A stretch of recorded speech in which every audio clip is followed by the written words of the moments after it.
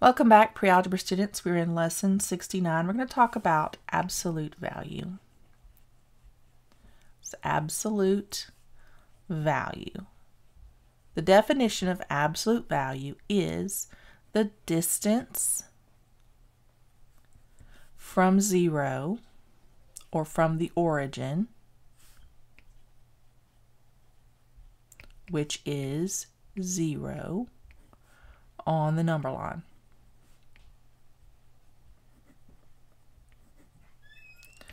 What that means is this. You have a number line here, right?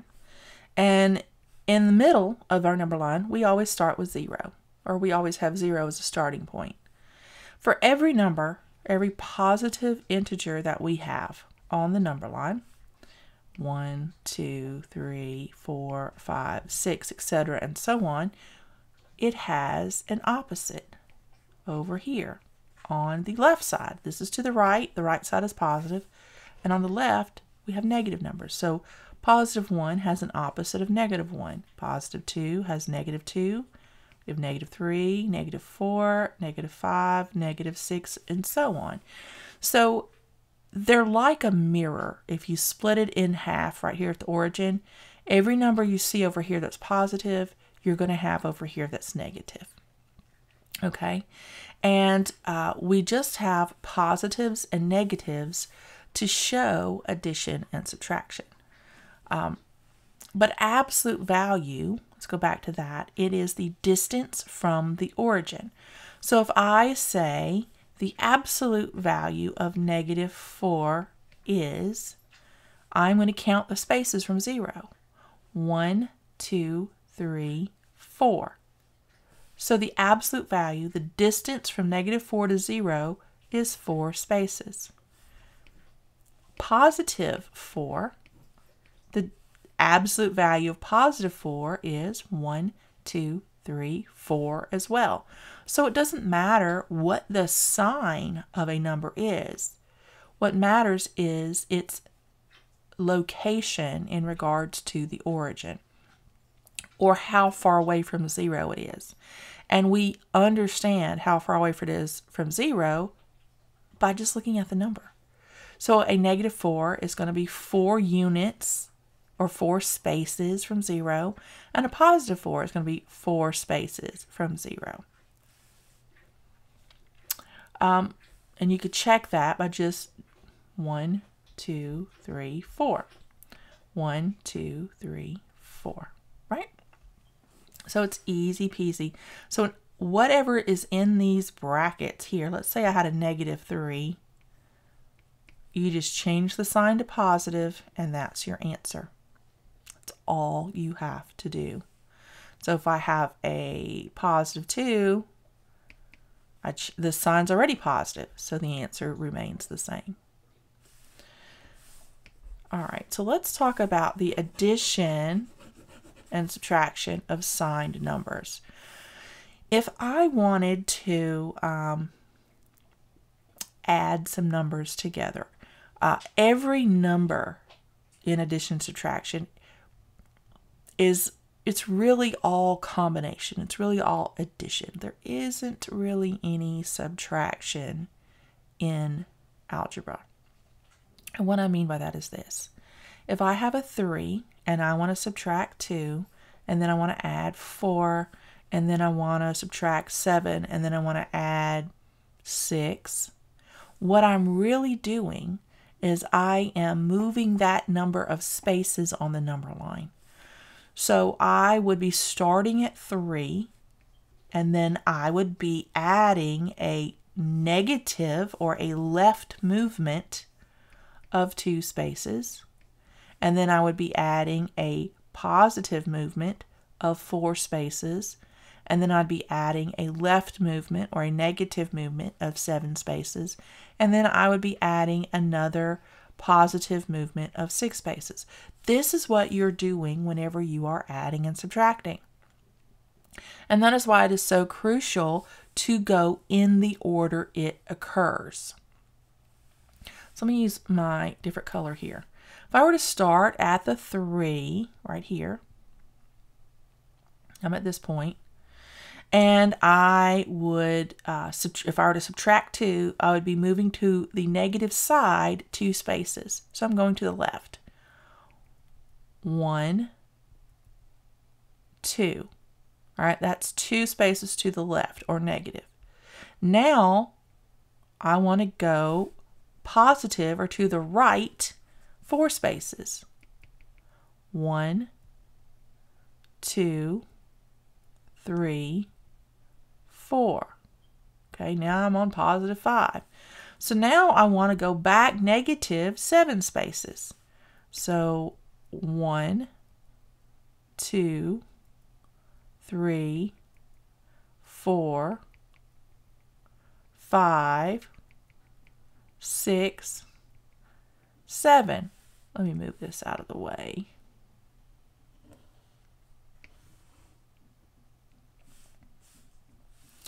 Now I'm here. I've moved 7 spaces, but now I want to go back 6 spaces. I want to go back positive. I want to add positive 6 spaces. So 1, 2, 3, 4, 5, 6. So my answer would be a positive 4.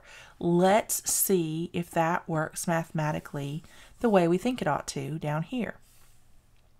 3 minus 2, we would think that would be 1. Well, 3 minus 2 is indeed 1, right? That's where this came to, was 1. So at 1, we added 4.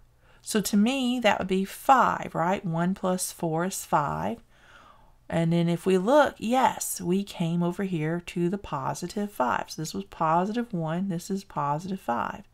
So now we subtract 7, 5 minus 7, that's going to be negative 2. So if we look, we land right over the negative 2. That is correct. That's where we are. So then we add 6 back to that. We're moving 6 more spaces this direction. We end up over the positive 4. So 5 minus 7, that's negative 2, plus 6 is a positive 4. That's our answer. If you look, that's exactly what we did down here. We said 3 with a negative 2, 3 and a negative 2 added together is going to be 1, positive 1. Negative 2 and a positive 4 is going to be, a positive 1, which was all these combined, is going to be a positive 5. Then when we combine that with a negative 7, we have a negative 2. And we combine that with a positive 6, we get a positive 4. So you could see how you can use addition and subtraction of signed numbers with your number line to get you where you need to go and help you understand what you're actually doing. All you need to understand is that whenever we have these numbers here, we're adding the sign. The sign stays with the number. And if there is no sign written, it's positive. So we are just combining. Everything is positive unless it has a negative with it. We're just combining all of these. Let me switch to this sign right here so you can see that we're combining these together. But we keep the sign with the number when it's written out. So let's practice. Let's see. Let me clear this. Write it now if you haven't. Let's look at adding negative 3 and positive 1. All right, so if I have negative 3 here, we know positive's to the right, negative is to the left. I want to add positive 1. Means it's positive, so I'm going to go to the right, 1 space. So that's going to be negative 2 is my answer. One of the things to remember is when you're adding numbers that have different signs, whatever the biggest number's sign is, that is going to be the sign. So when the signs are different, when the signs are different, we subtract the numbers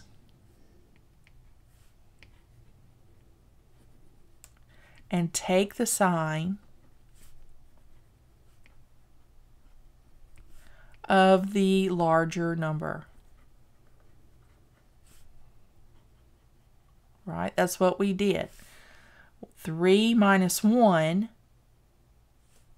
and it would be 2. We have 3 is the larger number, so it's negative 2. And that's illustrated by looking at the number line. Okay, if we were to do another one, let's say, let me redraw this right here. We have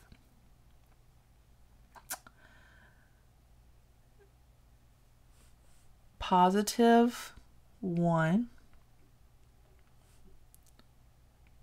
2, 3, 4. All right, we're going to start with positive 1,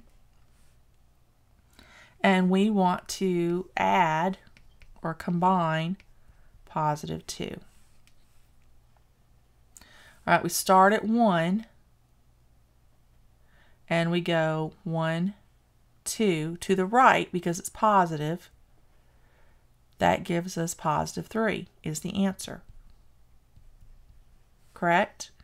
So when we have signs that are the same, so when signs are the same, we add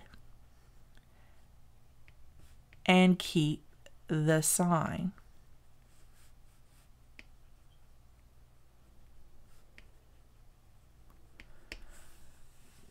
And that even works for negative numbers. Let me show you how that works for negative numbers. Let's say that these are all, let me redo all of these. Let's say this is negative 1. Let's say this is 0, right? Negative 2, negative 3, negative 4, negative 5. Let's say I have negative 1, and I'm combining that with a negative 3. The signs are the same, so we're going to add these together, and we're going to get negative 4 because we're going to keep the sign. So let's illustrate that on the number line. We start at negative 1, and we add negative 3 spaces. So we move to the left 3 spaces. 1, 2, 3. And that takes us to negative 4, which is what we got. So when the signs are the same, we add the numbers together and keep the same sign. When the signs are different, we subtract and take the sign of the larger number. And that's how you handle combining or adding different signed numbers. Alrighty. All right, that is all we have for lesson 69. I will see you in lesson 70.